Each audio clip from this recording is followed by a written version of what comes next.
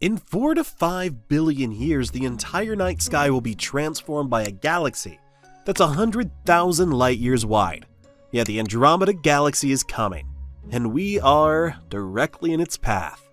This isn't sci-fi, this is NASA confirmed. So what happens when two galaxies collide?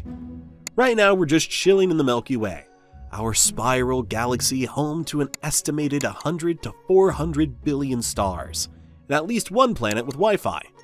Meanwhile, about 2.5 million light years away, the Andromeda Galaxy is headed straight for us at 250,000 miles per hour. That's fast enough to get from here to the moon in less than 2 hours. And this isn't a maybe, this is happening, guaranteed. Astronomers use the Hubble Space Telescope to track Andromeda's motion, and the data says impact in about 4 to 5 billion years. Which means we've got time, lucky you. About 3.9 billion years from now, the Milky Way and Andromeda finally cross paths. But don't expect some explosive Michael Bay-style crash. Galaxies aren't solid objects. They're mostly empty space.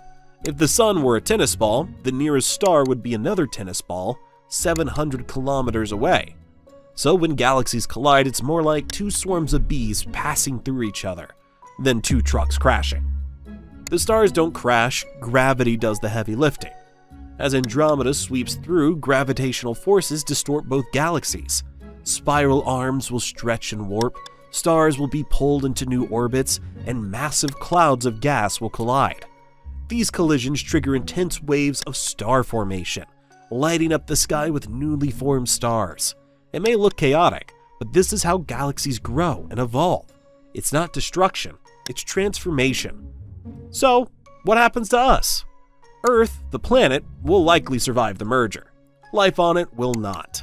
Even in the middle of a galactic collision, the space between stars is so vast that different stellar collisions are extraordinarily unlikely. Our solar system could be nudged into a new orbit, or even flung to the outskirts of the galaxy or beyond. If that happens and we drift too far from the sun, Earth would become a frozen rock in space. No sunlight, no warmth, no chance for life. But long before that happens, Earth has another more personal deadline. Around the same time, the sun will exhaust its hydrogen fuel, expand into a red giant, and begin the final stages of its life. Mercury and Venus will be consumed. Earth may escape being swallowed, but even then, the rising temperatures will boil away the oceans, strip away the atmosphere, and sterilize the planet. Even if Earth survives the merger itself, life on it will end before. So no, the galactic collision doesn't kill us, the sun does. And yet the show goes on. Roughly a billion years after that first pass, at the heart of it all, the final boss fight. In the center of the Milky Way, we've got Sagittarius A star, a respectable supermassive black hole clocking in at about 4 million times the mass of the sun. But Andromeda, it's hauling a heavyweight black hole, possibly over 100 million solar masses. As the galaxies collapse into each other, these two monsters begin their slow, spiraling dance, orbiting for millions of years, closing the distance with every pass, like cosmic titans circling in silence, until finally, they merge.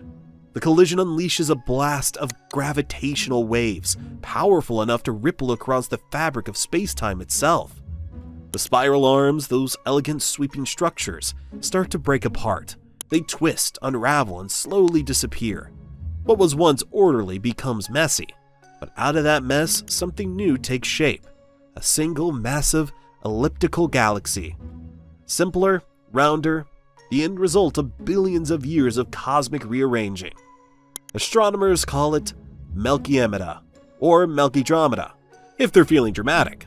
And it won't just be the Milky Way and Andromeda in the mix. See, both galaxies are surrounded by smaller satellite galaxies, like the Melangelic Clouds orbiting us, or M32 and M110 hanging around Andromeda. These galaxies will likely get pulled into the merger too, adding their stars into the mix. In fact, all of this is happening within our neighborhood of space, the local group, a cluster of around 80 galaxies bound together by gravity. When the two giants collide, they won't be alone. They'll be dragging their whole cosmic neighborhood along for the ride.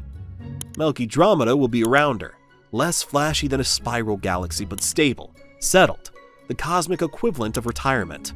Two galaxies once separate now fused into one giant monument to time, gravity, and transformation. Earth might still be there, just a lifeless rock orbiting a dying star, drifting quietly through a galaxy that barely remembers its name. Here's the thing though, this kind of thing isn't rare. In fact, it's how galaxies evolve. Out in deep space, galaxies are constantly colliding, merging and reshaping each other. It's more like the universe's version of a slow-motion handshake that sometimes ends in a bear hug. The universe is full of evidence.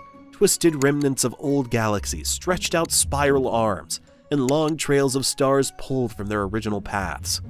These are the lasting marks of collisions that played out over billions of years.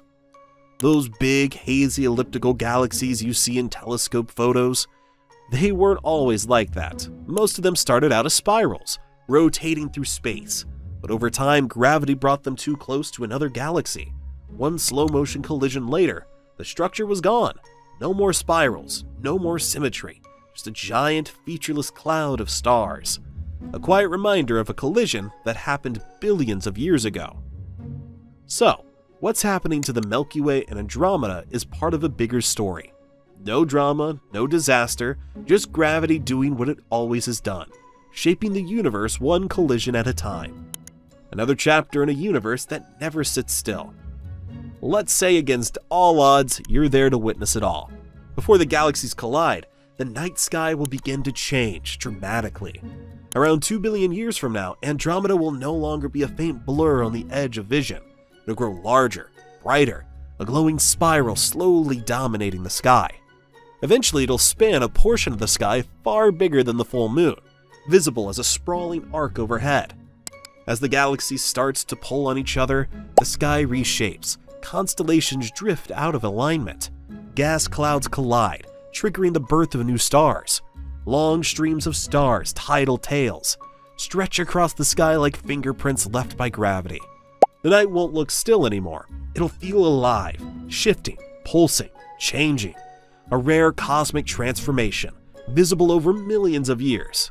That is, of course, assuming anything is still here to see it. So yeah, two galaxies colliding, it's not chaos. It's not explosions or fiery crashes, it's gravity, quietly doing its thing over billions of years. It's majestic, slow, relentless, and it's a reminder that the universe isn't static. Nothing sits still. Everything moves. Everything changes. Even the galaxy will call you home. We like to imagine space as this cold, empty forever, but it's more like an ocean. Galaxies drift, they crash, they merge, they reshape each other, like living things, just moving on cosmic timescales. And the fact that we can know this, that we figured out what the sky will look like 4 billion years from now, before it even happens, it's kind of amazing. We might not be around to see the full story play out, but we're here for the opening scene. And honestly, that's a pretty special place to be. So next time you look up at the stars, remember, this whole sky, it's temporary. The universe never stays still. If you enjoyed this trip through the future of our galaxy, go ahead and hit that like button. And subscribe for more science stories, cosmic what-ifs, and the occasional light existential crisis. Catch you next time, and as always, stay curious.